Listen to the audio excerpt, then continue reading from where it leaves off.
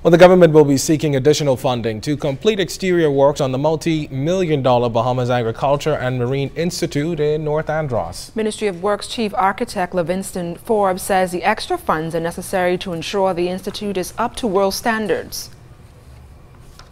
Be quite a few more $1 million the government would need to spend in order to get this up to the standard that be required, so that the students can perform and can go to school in a very comfortable environment. To do the parking house and the processing plant, along with a couple of residential for the farm managers and a couple of security buildings and tuck shop for the students, and along with the civil and the site lighting, which we have not yet commenced, which is a major part of the project too.